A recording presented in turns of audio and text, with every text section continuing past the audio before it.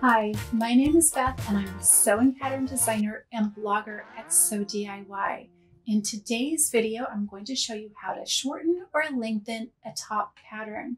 You can use this technique for most any blouse or top. I'm going to be using my new Miri Tank top pattern. I'm wearing it right now.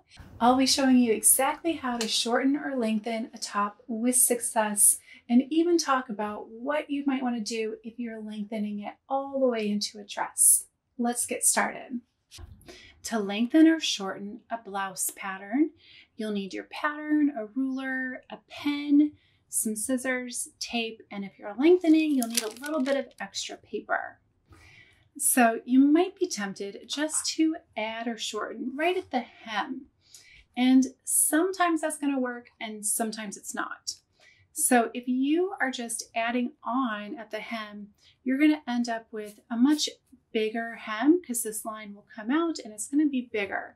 So if you're making a dress, that might work really well. It might actually fit better over the hips to have it wider as you go down. Plus it would create a nice A-line shape. Likewise, if you just shortened from the bottom and cut it off right here, you would have a smaller opening at the hem, and that might not work. So just be really careful when you are making adjustments at the bottom to make sure that it's going to be the fit that you want. So in general, we want to use our length and shorten line because that's going to ensure that our length adjustment doesn't affect any of the width that was built into the pattern. Now, if you're really making a very big adjustment and you're wanting to turn your top into a dress, then you really might want to just extend from the bottom. But if you want to make sure that the only change that you make is to the length, then I recommend using your length and shorten lines.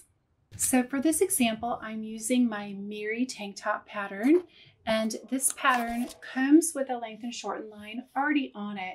But if you don't have a length and shorten line, you can add one.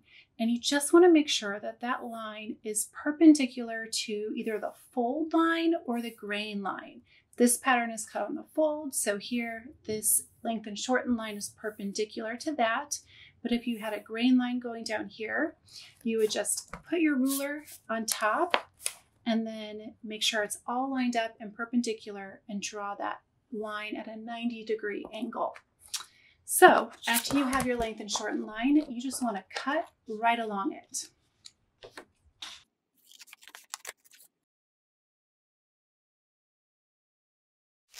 So if you're going to shorten, you just overlap your pattern pieces and you slide it up however much you want. You can also create a little guide for yourself by using your ruler and drawing on the amount that you want to shorten the top. And then you can use that guide when you're moving your pattern piece up. So all you do is move it up and then tape it in place. And then you can see here that there's a little bit of a jagged edge. And all you do is you just trim that down straight.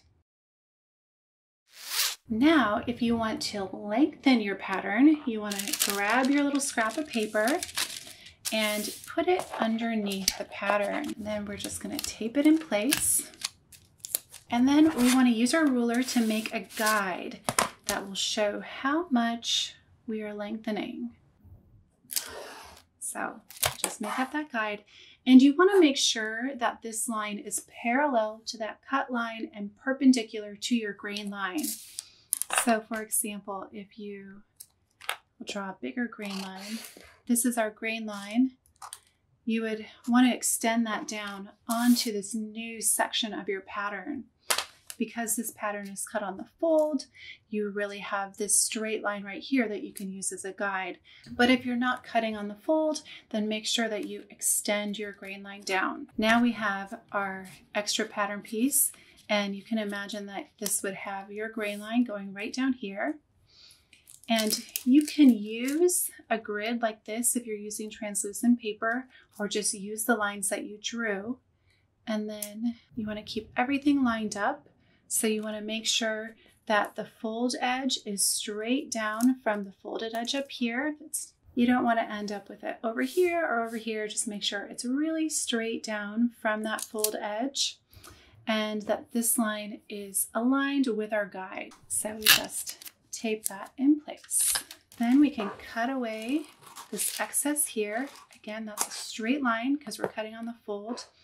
And then over here, you can just use your ruler and your pen to redraw this line. And we'll be adding a little bit and taking away a little bit just to straighten that out. And then you just cut away that excess. Well, I hope that you found that video helpful. If you're interested in the Miri tank top pattern, it's available in my shop and I will put a link to that in the show notes. This is a great basic pattern and I really designed it for beginners. So even if you're pretty new to sewing, this is a pattern that should be pretty easy for you to accomplish and have success with. It's available in sizes 0 to 32, and there are 3 cup sizes for every size. So you can choose between an AB cup, a CD cup, or an EF cup. So if you'd like to support the channel and all this free content, I invite you to go check out the pattern shop, or you can buy me a coffee. And if you haven't already, I would be so honored if you hit the little subscribe button down below and then hit the bell to be notified every time I release a new video. Happy sewing!